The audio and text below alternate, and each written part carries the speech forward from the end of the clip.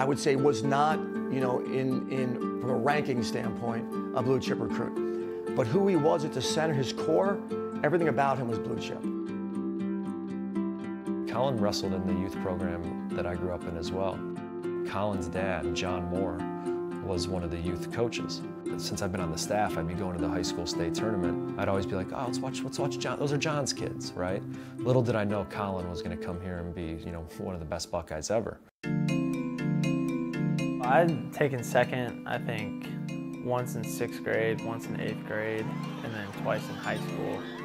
That senior year, I was just so ready to win. I just remember huge weight, you know, being off my shoulders. I think I took a risk on, you know, myself. I took a bet on myself to see what I could do here.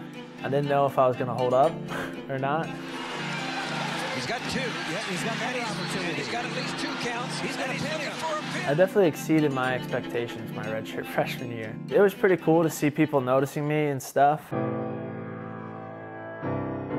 I knew there was a lot of expectations out there just from, you know, people around me, the fans, everyone, and it was a lot of pressure. And that's all I thought about all year was just, man, I have to win. I can't lose this match. I let outside factors really just crawl into my life and, you know, weigh me down. A #1 ranked undefeated Ohio State Buckeye at 197. 2018 in Rec Hall, they threw out Kassar against me in the Penn State dual meet. He was reared. That's one of the few times you're going to see Kollin Moore get taken down. Wow.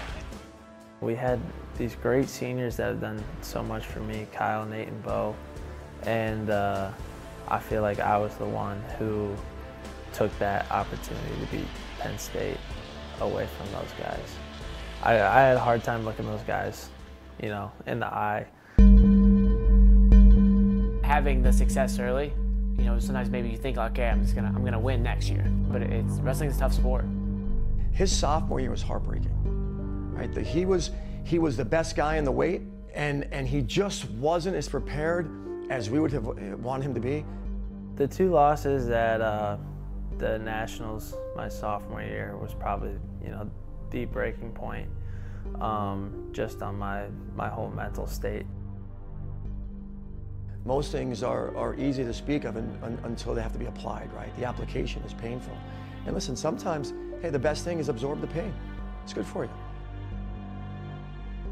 Probably for about a week or 2, I was just, you know, pretty out of it, just you know, down on myself. But after that, I was like, there's no time for this. You know, it has to start now. I have to start making changes now.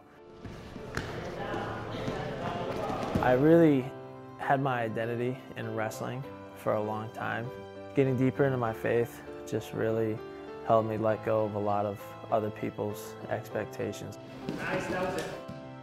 We try to be stress reducers. You know, and any time, hey, Kollin, let's see what you can do. More than you're going to do this, it's your right, you've earned it, you've this, you know, let's see what you can do this year. As much as you want to respect the task at hand, winning the Nationals, don't put it on a pedestal so much. Somebody's got to do it. Why doesn't it deserve to be you? I feel like it's my time. I'm trying to just, you know, treat it as any other season, but I'm also trying not to let these, you know, last senior year moments kind of slip away. I want to take them all in and enjoy them. But I don't want to get caught up in the same things I did my sophomore year. In high school, same thing. I was right on the edge of, you know, winning it. The same things have happened in college, right? I've been there, lost, learned from it, and I think I'm taking all this knowledge, I'm finally putting it together, and it's my last try.